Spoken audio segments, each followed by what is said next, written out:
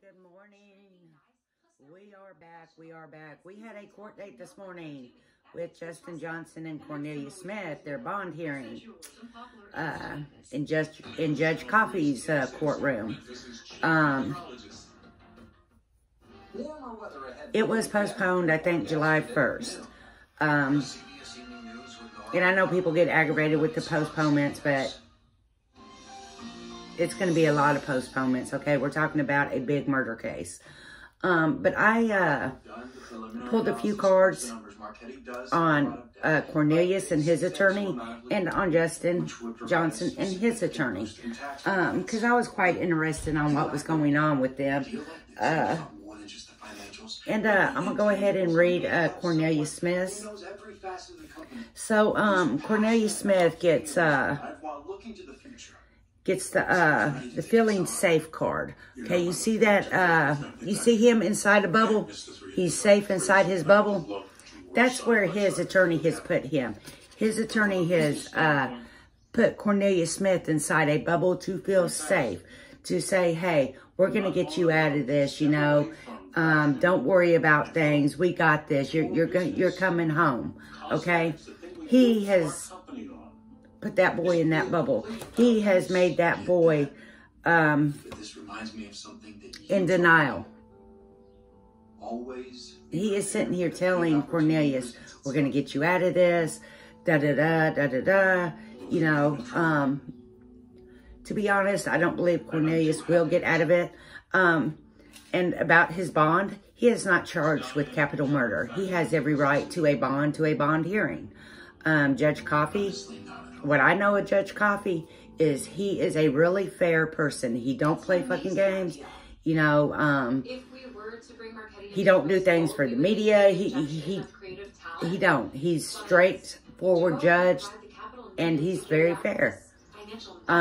He's very kind, but he goes by the law, okay?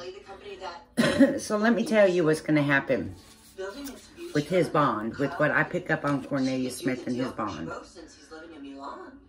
If Judge Coffey allows him a bond, Judge Coffey is going to set that bond so high that his family better have more than one house to put up for that bond.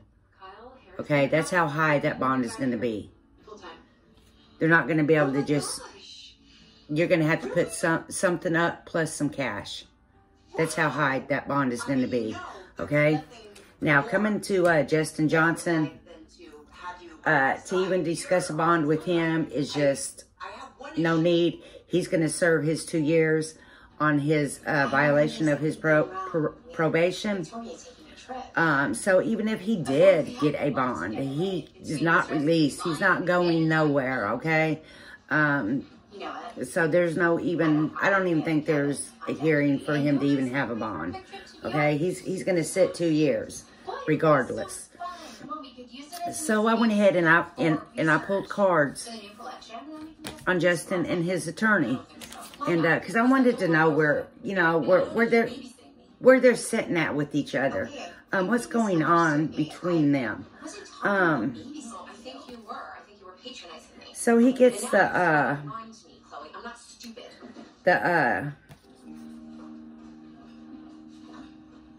intuition card, but he gets it in the reverse position. This attorney is so confused on Justin's case that he really don't know what, how to even go about it, okay? He also got the integrity, the honesty, same thing, in the reverse position. This man is not being honest with Justin. He, tell you the truth, I get confusion with this man. He's very confused about this case. I really don't think that he should try a big case like this, but I'm glad that Justin has him. Justin was there. Justin did pull the trigger. Cornelia Smith was there. Regardless what your YouTubers are telling you or trying to put Big Bang Wayne or other people in that picture, I have done a lot of meditation on this, and Cornelius Smith was there, okay? Believe what you want. That's fine. That's, you know, we have our own free minds. Cornelius Smith was there. They have more than just his fingerprints on that car, okay? Also, he gets the tall whites card, which is a card of uncertainty. Uncertainty. Okay? He's uncertain. I'm telling you. Justin and his attorney both are so uncertain and so don't know which direction to go. Okay? And that attorney is his destiny. That attorney is Justin Johnson's destiny.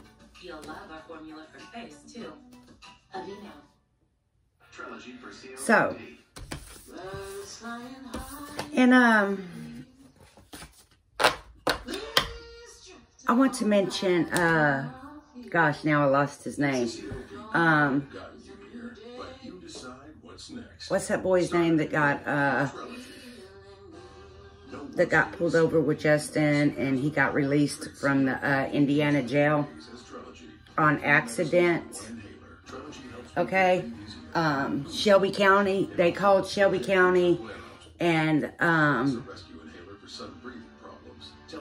they told him, you know, it's his time is up. We can't hold him unless you're going to come pick him up.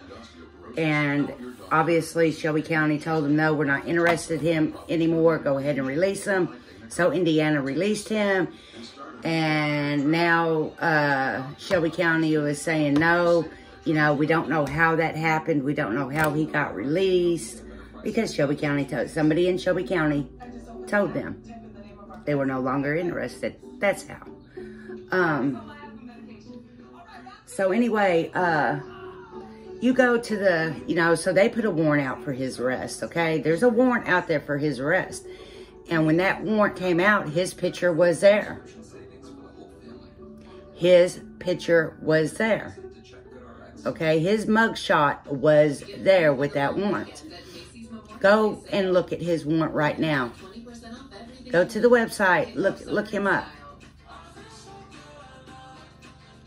His warrant is gone. Barnett is his last name. Barnett, yeah.